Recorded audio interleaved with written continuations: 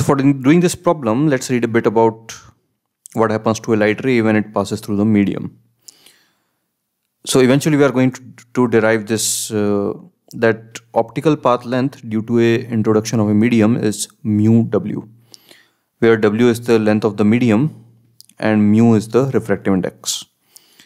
So when the light ray passes through the medium, its optical path length is mu w, or you can say its equivalent optical path length in free space for light ray 1, which is passing through the medium, is mu w.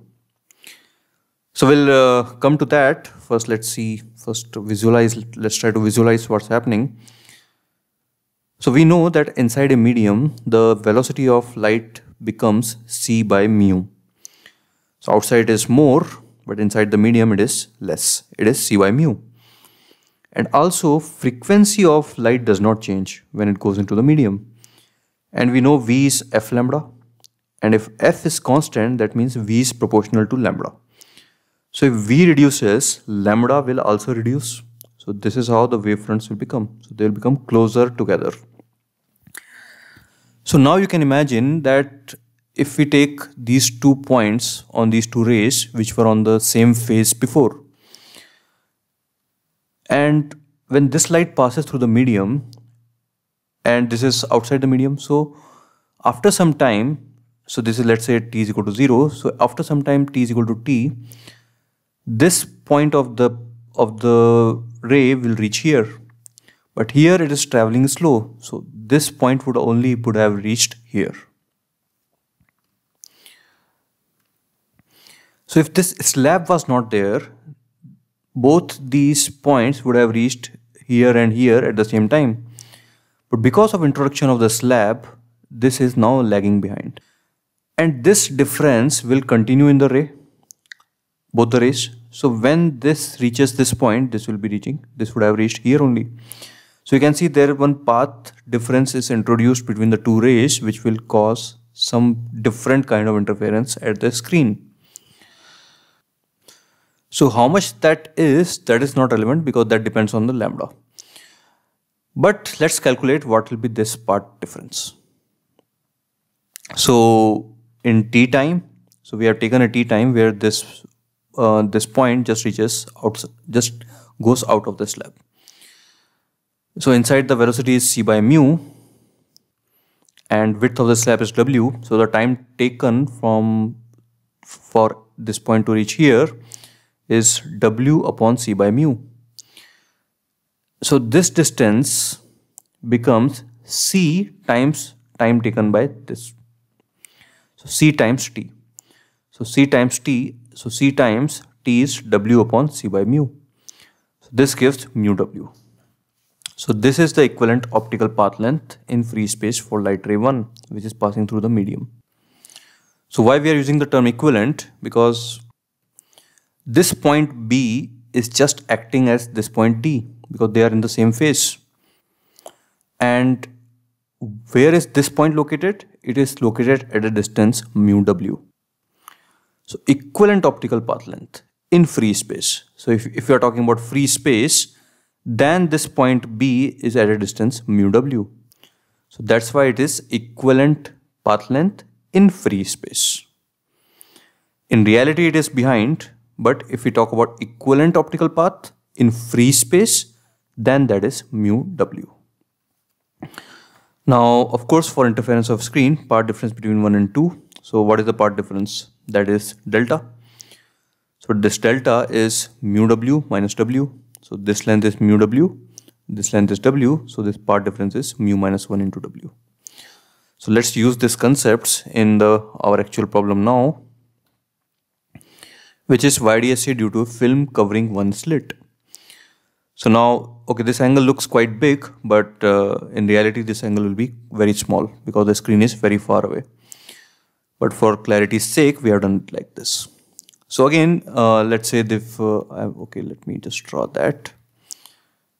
So we have 2 points which start at the same phase, and because of the slab, this will be a little bit behind and this will be a little bit ahead.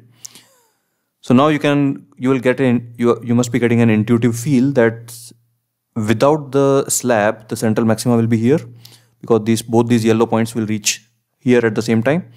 But because of introduction of a slab, now you can see central maxima will be somewhere here at a distance y.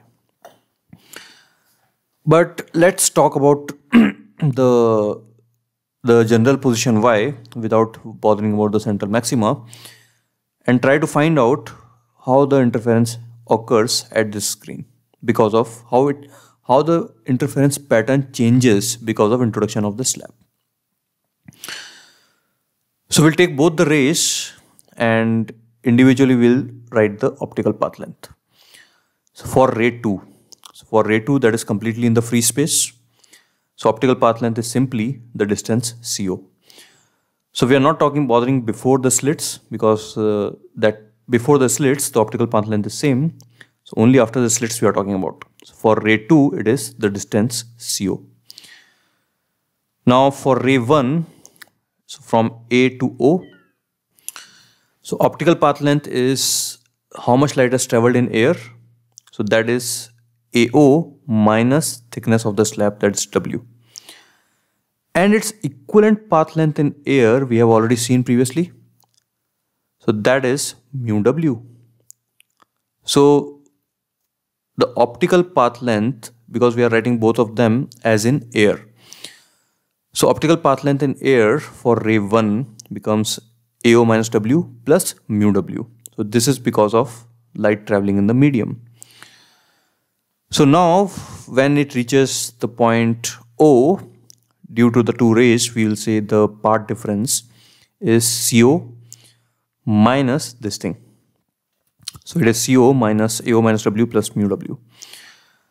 So CO minus AO plus mu minus 1 into W. Now CO minus AO is the geometrical path difference, and that we know for a given height y that geometrical path difference is dy by d, where y is the location on screen, and this is simply mu minus 1 into W. So this is delta x, which is the path difference. So this is a very important equation which we have derived, because this relates the path difference with the location on the screen. So if this path difference is 0, we will get our central maxima. So you can see that in case of central maxima, this geometrical path difference is same as the path difference because of the introduction of the slab. And you can see that because mu is greater than 1, if delta x is 0, then y is positive, which means the central maxima is above this central line. Now similarly, if the path difference is n lambda, we will get the various values of y, which will be where the constructive interference will occur.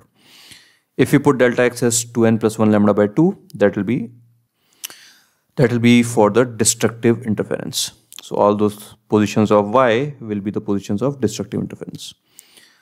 Now for 0, let's derive that quickly. So if you put 0 here, you can see y will be mu minus 1 W into capital D by D.